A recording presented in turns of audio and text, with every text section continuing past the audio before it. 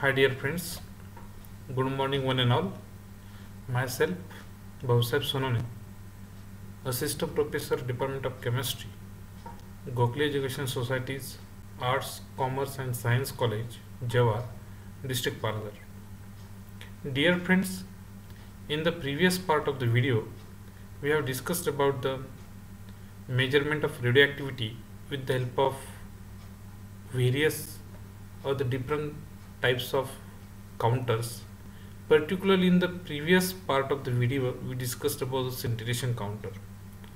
Earlier that we have also discussed about the CHEM counter. These are the two counters particularly used for the identification and the measurement of radioactivity, means what type of the radiations or the particles are emitted by a radioactive element that can be identified and measured with the help of GM counter and the scintillation counter.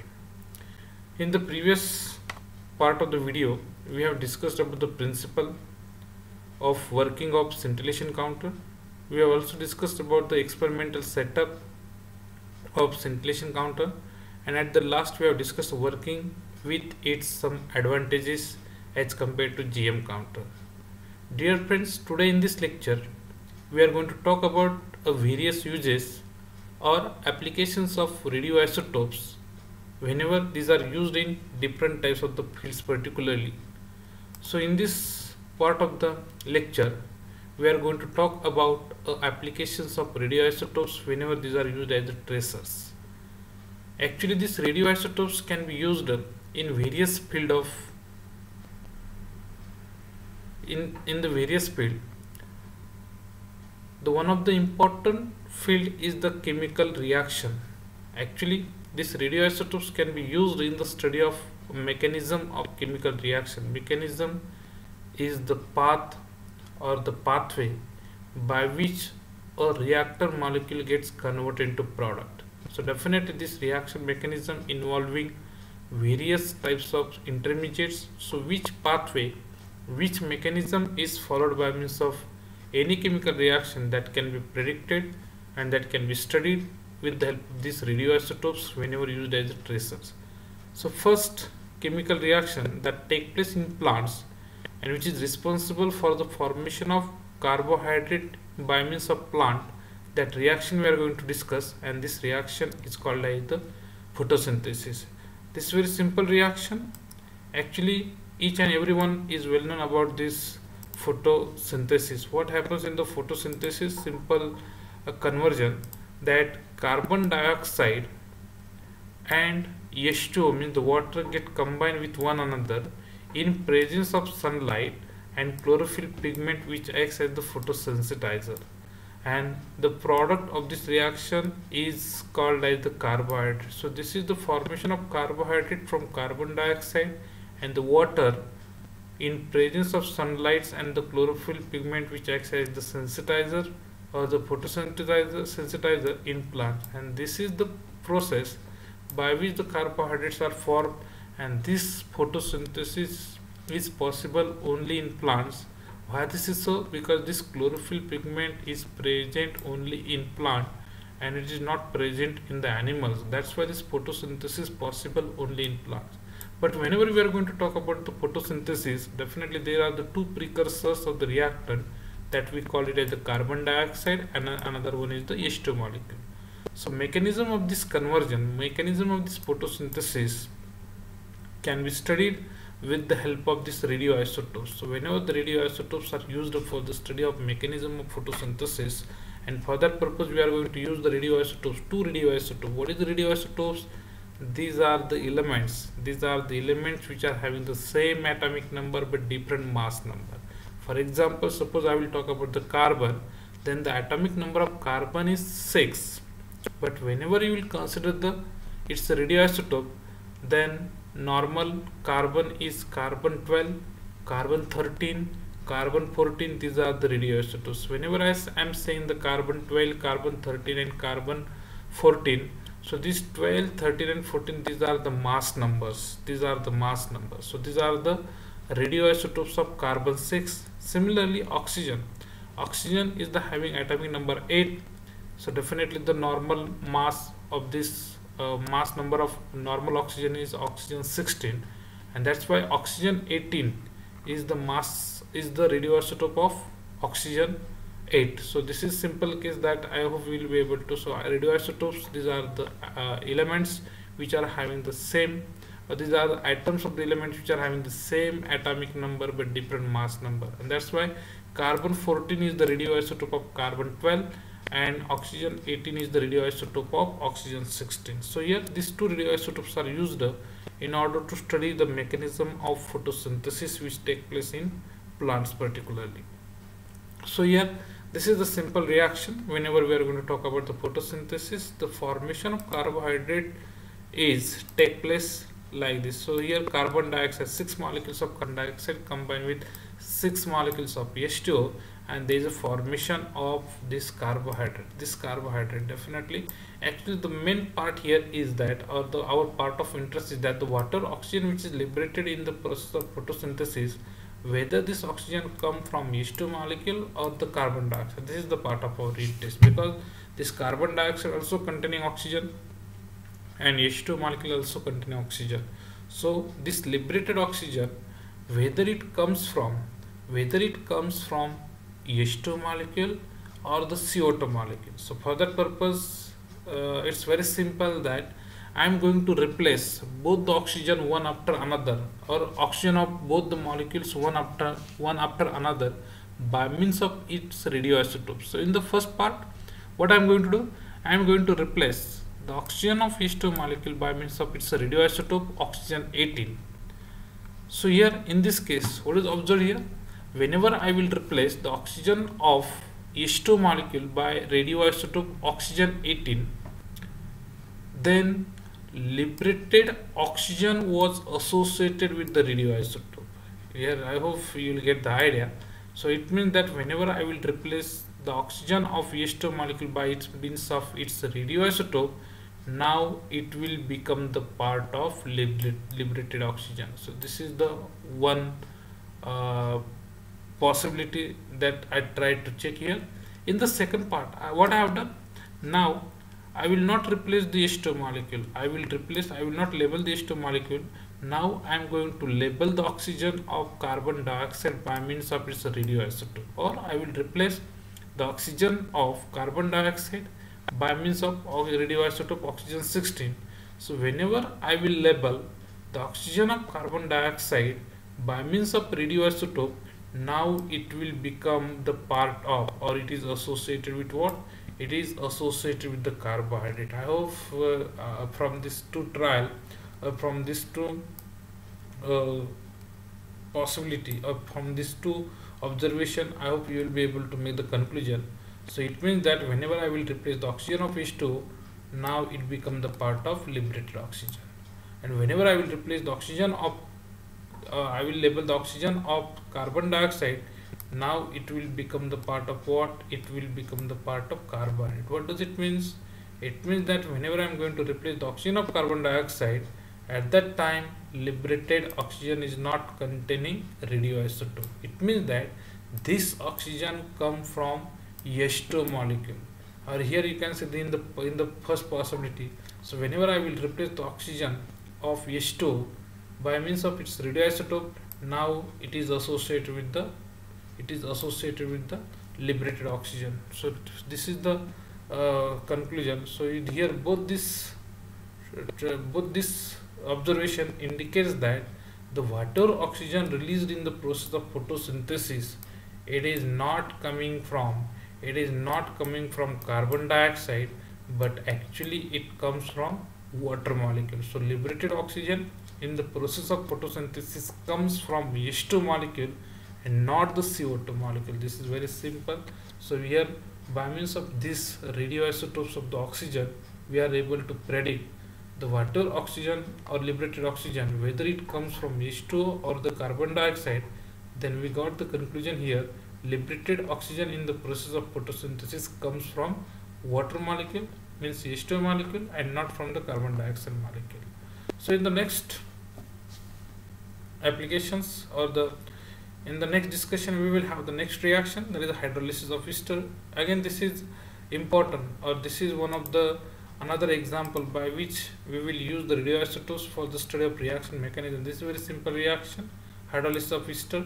So whenever the esters are subjected for the hydrolysis in presence of acid or in presence of base, definitely there are two products. One is the acid, another one is the alcohol. So this is the ester molecule.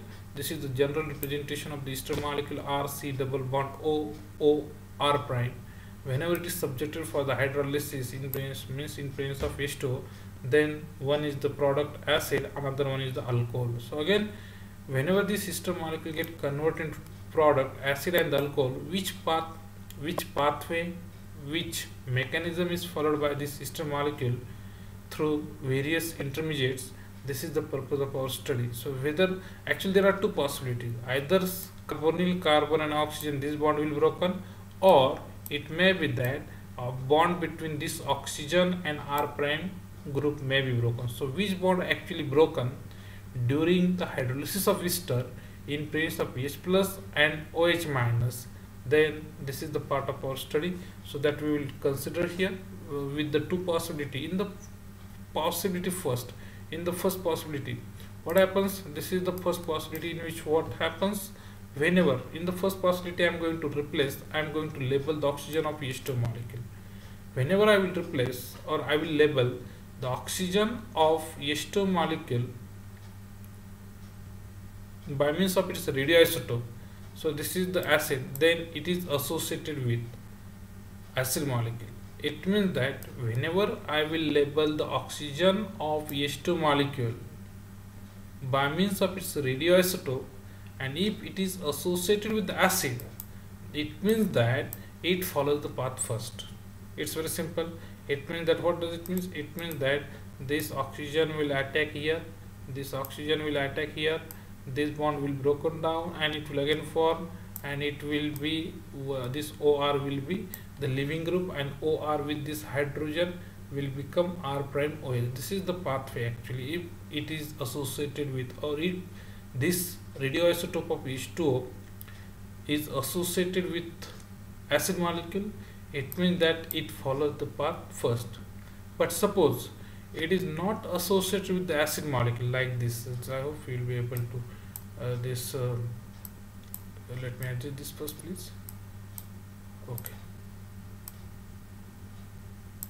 Yeah, here in the second case, but if this radioisotope O18, oxygen 18 of H2 molecule is not associated with the acid and it is associated with the alcohol molecule, it means that, what does it do? It means that it follows the path second. It follows the path second, and this is the purpose of our study. And how, in this case, how the radioisotopes are used to identify whether the reaction follows path first or the reaction follows path second. Then after this possibility, whenever the products are analyzed, then it was found that the radioisotopes of H2O molecule, or the radioisotope oxygen of H2O molecule, it was associated with what? It was associated with the acid, and it was not associated with alcohol molecule. If this is the case, here you can see here. So by using radioisotope oxygen 18, whenever it is labeled in H2O molecule, it was observed that it was associated with the acid molecule. It was associated with the acid molecule, and it was not associated with the alcohol molecule during the formation of product in this reaction. Hence we can say that this reaction mechanism of ester hydrolysis follows path first and not the path second, because labeled oxygen of H2 molecule, it was associated with acid and not associated with alcohol, and it was possible in the path first. You can see here this oxygen 18 of H2 molecule is associated with the acid, and in the path second it was associated with the alcohol. So but whenever the products are analyzed, then it was found that the radioisotope of H2O molecule, it was associated with the acid and not associated with the alcohol, and this is possible in the path first and not path second. So whenever ester molecule undergoes hydrolysis, it always follows path first and not the path second. So I hope you got the idea about which pathway or the mechanism is followed by means of ester molecule during its hydrolysis into the formation of or to form the products like alcohol and the acid molecule. So next application of this radioisotopes, whenever these are used as the tracers, again in the another chemical reaction called as Friedel-Crafts reaction. I think it's again very familiar reaction to you all. So Friedel-Crafts reaction, actually these are the names of scientists who has given this reaction, but here in the Friedel-Crafts reaction, actually this is the Friedel-Crafts alkylation reaction, either in the alkylation reaction or the acylation reaction, but here we are going to talk about the alkylation reaction. What happens in this reaction? Actually it is the part of interest to discuss the whatever HCl gas is formed here, this HCl is contain the chlorine. Okay, actually the Friedel-Crafts alkylation reaction is very simple, that aromatic hydrocarbon reacts with alkyl chloride in presence of Lewis acid like aluminum trichloride, and it gives the formation of that is aromatic hydrocarbon having alkyl group. So this is very simple. At the same time there is a formation of an HCl. Here this AlCl3 is used as a catalyst, so definitely at the start of reaction and at the end of reaction it will remains unchanged. So this is the simple Friedel-Crafts reaction. But our part of interest is that, so whenever the chlorine HCl gas is liberated here, it is contain the chlorine. So whether this chlorine comes from catalyst AlCl3 or it comes from CH3Cl, this is very simple. So definitely both the molecules, either catalyst or alkyl chloride, both are containing the chlorine. So whether this chlorine comes from catalyst AlCl3 or it comes from CH3Cl, this is the part of our interest, and that can be confirmed with the help of radioisotopes whenever these are used as a tracers. So this is the part of our interest. So aluminum chloride, whenever used as a catalyst for the reaction between aromatic hydrocarbon and alkyl chloride in presence of this catalyst, then it gives the product. But here labeled chlorine in HCl, labeled chlorine, this is the labeled chlorine, this star indicates this is the radioisotope of normal chlorine and this is the radioisotope of chlorine. So this labeled chlorine in HCl gas must have come from catalyst, it must have come from catalyst AlCl3, and it is not it does not come from the alkyl chloride or the alkyl chloride CH3Cl. Then if this is the case, if it comes from the AlCl3, then definitely what type of the reaction mechanism is followed by means of Friedel-Crafts reaction. Here if it is confirmed that HCl, so for that purpose what we have done here, for that purpose we have labeled chlorine of AlCl3, we have labeled chlorine of AlCl3. So for that purpose what we have done, actually we have labeled chlorine in catalyst. So whenever this chlorine in catalyst is labeled by means of radioisotope, then we found that it is associated with the HCl molecule. If it is not associated with the HCl molecule, then we should predict that it is coming from, or it is coming from the alkyl chloride. So this labeled chlorine in HCl gas must have come from catalyst AlCl3, because this is whenever this chlorine of catalyst is labeled by means of its radioisotope, then and then the chlorine in HCl gas is labeled, otherwise it is not found to be labeled one, and that indicates that the chlorine in HCl gas come from AlCl3 catalyst and it is not from CH3Cl. And if this is the case, then definitely what type of the mechanism is followed by this reaction? Then there is only one possibility, that this indicates that this AlCl3 which acts as the catalyst in this reaction takes an active part in the reaction to form some intermediate complex, and this complex later on undergoes decompose to form our product, and this can be represented as, so this is the aromatic hydrocarbon which reacts with the alkyl chloride, and this AlCl3 acts as the catalyst. So it will take active part in the reaction initially. It will form some intermediate. So this is nothing but the intermediate C6H6CH3. It will form bond with the HAlCl4. Later on, what happens, this intermediate will decompose, and it gives the formation of, that is, alkyl aromatic compound, and that is this C6H6. so this is nothing but the methyl benzene.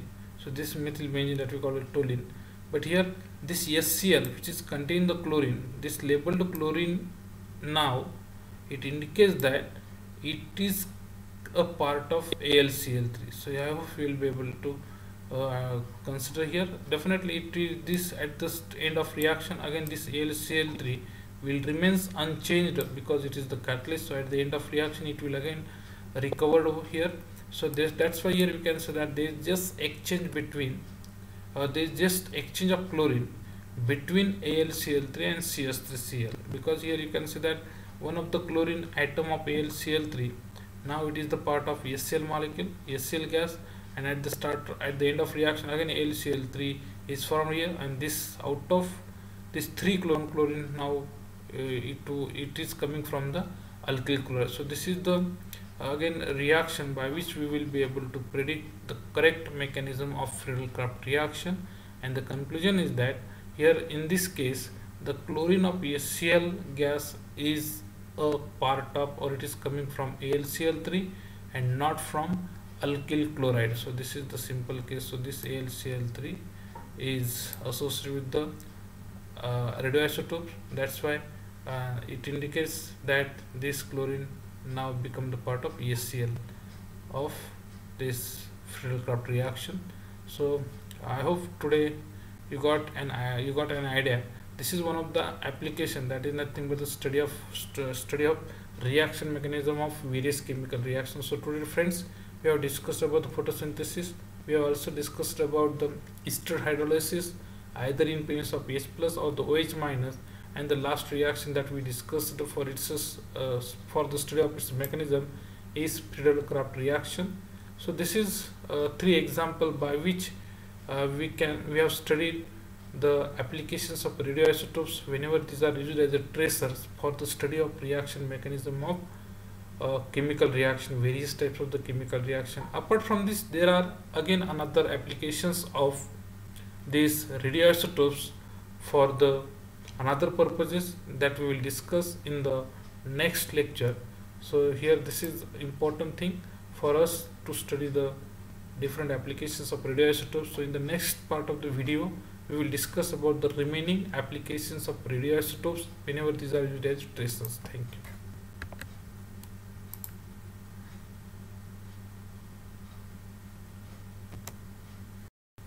So we will again resume in the next video to discuss the next applications of radioisotopes, that is age determination. So thank you friends, thank you once again.